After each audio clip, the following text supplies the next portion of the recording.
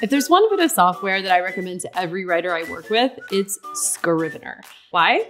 Well, I use it, and I think it really helps to be able to organize your thoughts, plan out your writing, and just keep everything in one place.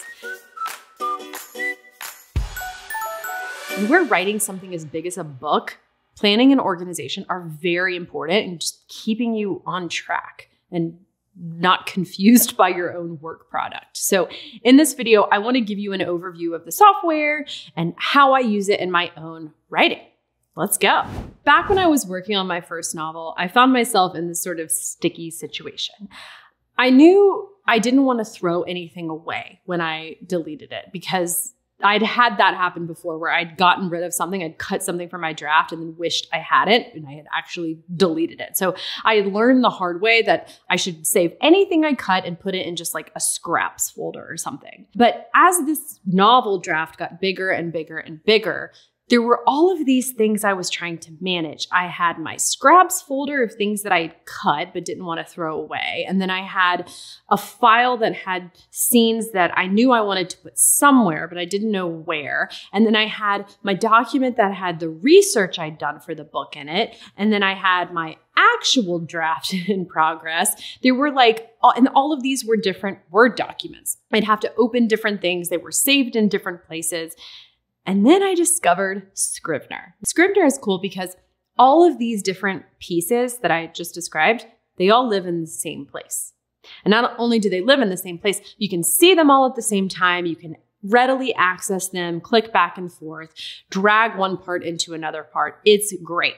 So what I want to walk you through today are two different ways to use Scrivener. First, I want to talk about writing your draft in Scrivener, which I have done.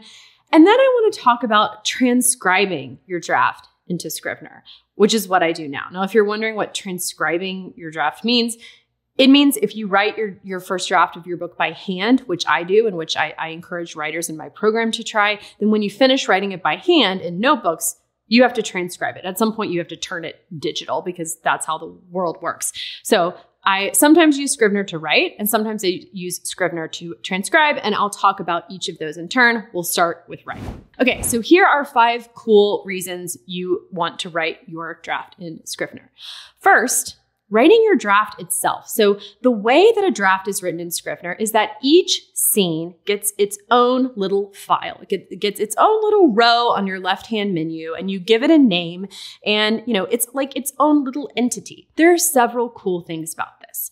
One, you can move scenes around. If you decide you want them in a different order, there's no highlighting, copying, and pasting like there would be in just a regular document. You simply grab the scene and drag it somewhere else. Another reason is that it's really helpful to be able to name the scenes that are in your story. It has this powerful effect of forcing you to consider every scene's purpose.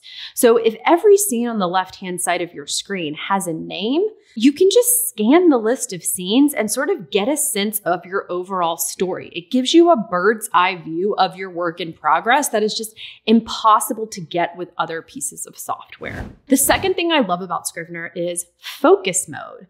Focus mode is just what it sounds like, a mode that you can put the software in to block out distractions. All you're seeing on your screen is the document you're working on, with the exception of another thing I love, the next thing, which is your target countdown. So you have this little box where you put how many words you want to write, either today or all together. And this box will show you your progression on this little progress bar. And it actually changes as you're typing. So as you're typing, you get to watch the bar move along the screen, which has this effect of just sending you affirmation. It's like a dopamine rush as you see it go up and really encourages you to keep going. Next thing that I love about using Scrivener is that when you need to send it to someone else, it's really easy to do. You don't have to send them a Scrivener file and then have them download Scrivener. No, you just hit compile and you're ready to put everything that you want to go into this draft that you're sending into the draft in whatever format you want to send it in. When I say everything you want, it's because you have this little menu where you can check everything you want to be compiled into the same document and you don't check the things you don't want included. So if there are scenes that you thought, well, I don't really love that, or that was more of a scrap scene, you just don't check that box when you're compiling the document. And in case it's confusing, the compile command here just means, hey, put all of these things into one document and I'll choose which kind it is. Is it a Word document? Is it a PDF? What is it? And I'll download it and then be able to send it to someone. Finally, folders. In Scrivener, there are folders and they will appear on your left-hand menu, and you can organize and create these folders however is useful to you. I use a folder for research, a folder for characters, and a folder for scraps. And under each, that's what I put. In research, I put all the research I'm doing. In the characters folder, I put any ideas I have for characters or any research maybe I've done specific to certain characters. And then, of course, in my scraps folder, I put everything I'm cutting from my draft, because you never want to throw anything away, just in case you decide later that you want to use it.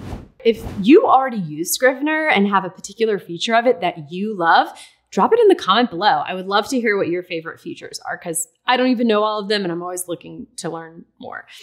By the way, this channel is all about helping you write your best possible book and have fun doing it. So please like and subscribe, because I don't want you to miss anything. I have tons of tips and tricks that I am here to share, and I don't want you to miss any of it. Okay, back to the video. Now let's talk about transcribing your draft in Scrivener. So this is what I do now, because I handwrite my first draft of a novel, which means I end up with about 4 notebooks that are full of writing and that I then need to digitize. Enter Scrivener.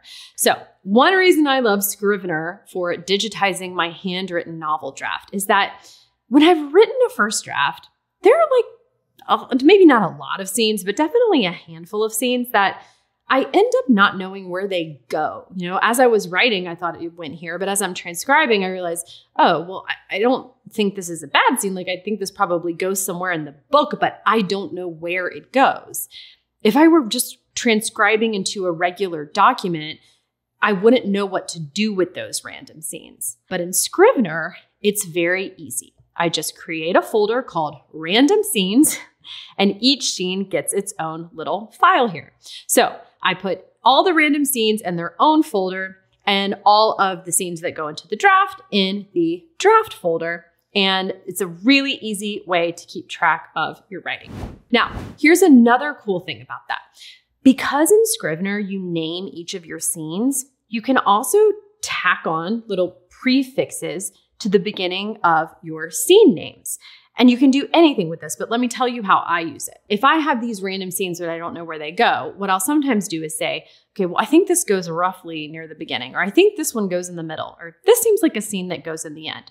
So I'll just tack that on to the beginning of the scene name, BEG for beginning, or MID for middle, or END for end. So it's just a shorthand way of writing into the scene name roughly where in the book you think that scene is going to go. And with transcribing in Scrivener, just like with writing in Scrivener, it's really easy to compile the draft and convert it to whatever format you want it to be in to share it with people, whether that's Microsoft Word or a PDF or something else. Okay, so now you know that Scrivener is an amazing tool, but a tool is only useful if you have the knowledge to apply to put it to use. And as a 3-time published novelist and writing coach, I've put together a free training for you on my exact process for writing your book.